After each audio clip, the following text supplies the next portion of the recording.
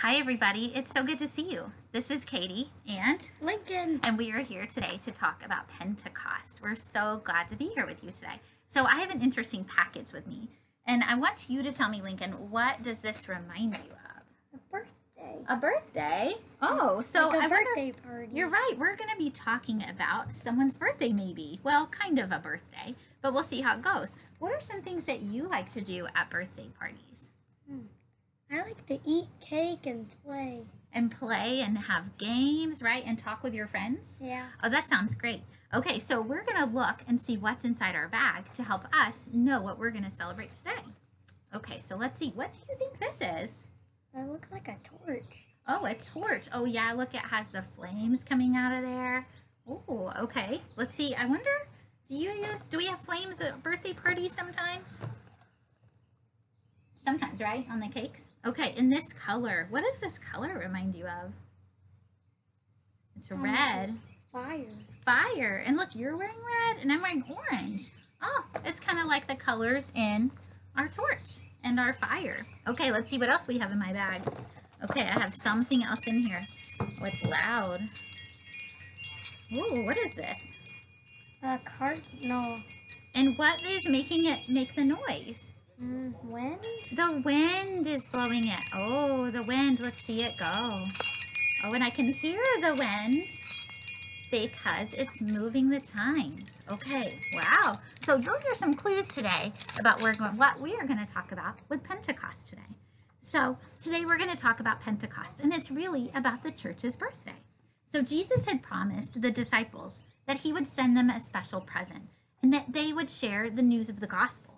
Well, this time, the disciples, they were waiting together in a special room because they knew that Jesus had said that he would be sending them a special gift. Do you want to hold this for us? So this paper here says, the apostles were gathered together in a room. Now, the apostles were just hanging out in there. They were waiting for the special gift. They had no idea what it was, but they were waiting because Jesus had told them to wait. Well, there were so many people in town in Jerusalem at this time because there was a special festival. And the festival was called the Festival of the Feast of Weeks or the Feast of Tabernacles. This was an important time in the Jewish community. They were all supposed to come from all different places, and they were supposed to come back and celebrate this Feast of Tabernacles. Well, they were supposed to come back and honor everything. So there were so many people inside Jerusalem, all from different places, and they all spoke different languages. And the disciples were just patiently waiting inside this room, waiting for that gift that Jesus had said they would bring. Then all of a sudden, something came. What was it? Can you read it for us? And suddenly they heard a sound like a huge wind. A huge wind. That reminds me of our cardinal. That the wind comes and it blows. And we had the wind blowing and it was coming. And all of a sudden, after the wind blew, something came throughout the room. Are you ready? Okay, read the next one. Flames of fire then came and rested over each of the apostles' heads. Flames came on top of each of the apostles' heads. So we're going to pretend. Do you want to put your torch? No. Pretend like it's on your head. So they had a flame. Can you see my little flame? They had a flame on top of their head. Here, let me try it on yours. Like this. Except theirs wasn't on a candle. It was the real flame. The real flame right there of God. It came. But this wasn't a flame that was going to burn their hair. And it wasn't a flame that was going to burn their clothes. It wasn't going to do anything like that. It was the meaning that God was present. The Holy Spirit. Like, you're right. When we talk about God and we talk about fire, we know that fire came to visit Elijah, the fire from heaven. And we know that there was fire when we had the burning bush from Moses. And also the fire now represents the Holy Spirit. So when they had this special fire, this special flame on top of their head, it really was the Holy Spirit was there. Now, the Holy Spirit is kind of a special go-between. It's a spirit that makes all things possible. Sometimes maybe we don't know what to say or how to pray, and the Holy Spirit is the thing that comes and helps us with that. Well, the Holy Spirit came directly to the disciples. And remember, that's where it came on top of their heads. Just like this. Okay, let's see what happens next. I think that flame was the special present that Jesus had promised to the disciples. Same. That's what they'd been waiting for. And look, that's the next page we have. It says, all of them were filled with the Holy Spirit. all of the disciples were filled with the Holy Spirit. And so another amazing thing happened. So let's see. They were sitting in their room. The wind came through. Whoosh. And then they had the flame on top of their head. Oh, I better put it back so you can remember. They had the flame on top of their head. That's the Holy Spirit. And then all of a sudden, the next thing that happened was... Next, the apostles began to speak in many different languages. The apostles began to speak in different languages they didn't even know. Languages they might not have even ever heard.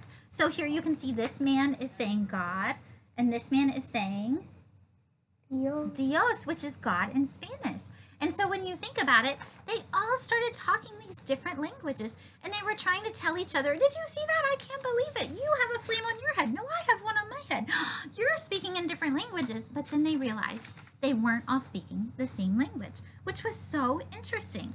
And they all were so eager to go tell everyone else all about what they had seen and what they had heard. And so here's our next page. It says, people were amazed when they heard the apostles talking about God in their own language. that's right, because remember all the people who came to Jerusalem from their homes that all spoke different languages? Well, these apostles, the disciples, they came out and they were speaking in languages that people in the streets actually knew. Languages that they had from their home. And so they were excited to be able to hear that and go, wait a second, how do they know what I can learn and what I can understand? So as soon as the disciples and the apostles went outside and they started sharing that, here's our last page. After this, the apostles went out and told everyone about the good news of Jesus. That's right. Paul went out and he started preaching to everybody. And he said, you are going to be so amazed with God's love and the promises that God and Jesus have told us that we have. And so that is what Pentecost is. Pentecost is really the birthday of the church. When Paul and the apostles went out and told everybody all about the good news, then it really meant that all these other people became members of the church.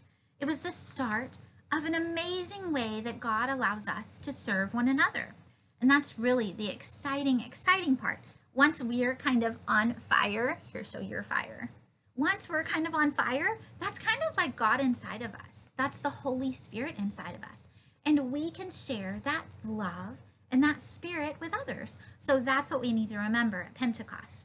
It's the birth of the church. And also it's about us being able to share our spirit and the Holy Spirit and God's love all the way with other people as much as we can.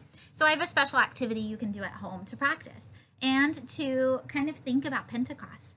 And what you can do is you can light a candle together with your family. And you can think about how God is using your light in your life to share with others and to share the love of Jesus Christ and God. So sit quietly, maybe even for just a moment, and think, how is the Holy Spirit guiding you in your life? What do you see around you?